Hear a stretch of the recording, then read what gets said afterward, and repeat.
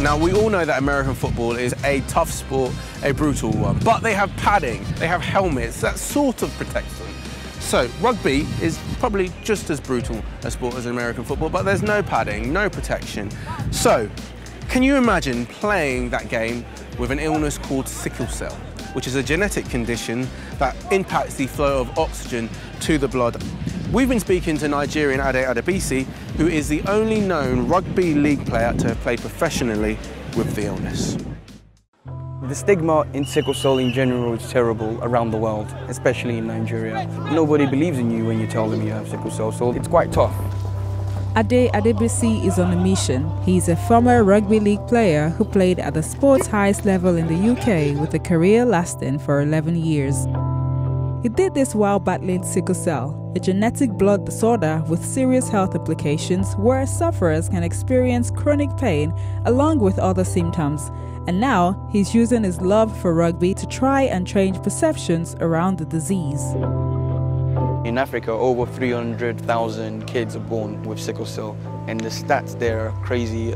Maybe 30 or 40% of those never grow old to the age of 5, and it's something that needs awareness. And hopefully, with what we're doing with the rugby and with the sickle cell, we can use sort of rugby to tackle the sickle cell stigma. You played rugby for 11 years with a condition that is known to sometimes have, untimely death after a crisis. First, explain to me, like I am 12, what a crisis is. What is going on in your body when you experience one? For me, when I have a crisis, the only way I can explain it is just someone taking a hammer to my arm and just whacking it constantly. So what happens is your red blood cells get stuck to each other when you have a crisis, so then it stops the oxygen flow into whichever particular body part it is. So sometimes it causes organ failures and people die from it. Guys, go, go, go, go! Great work, well done! It's not been an easy career with, some sort of bullying at the young age with the players, not understanding what sickle cell was. When we was doing long distance training, they always used to think I was unfit. I wasn't putting any efforts in, but they didn't understand. They didn't understand what it was. And in England, it's not a condition a lot of people have. So it's quite difficult to be able to explain to them what sickle cell was.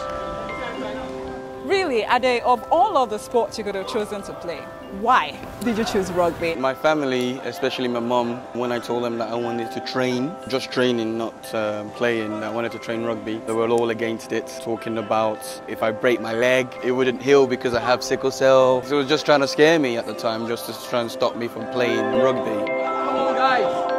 Would you say rugby changed your life? Of course. Having sickle cell, I know a lot of people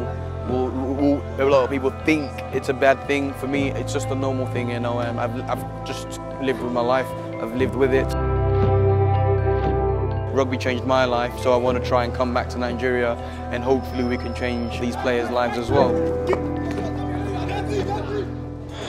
That story is so inspiring to me, personally, because sickle cell is something that has affected my family personally, and I know it's something that affects many Africans, and what Ade is trying to do, I find incredibly inspiring. It's almost time for us to go for a break, but when we come back, we'll be hearing about a women's American football team. Yes, I said a women's American football team in Cairo. This is Sport Africa, the BBC.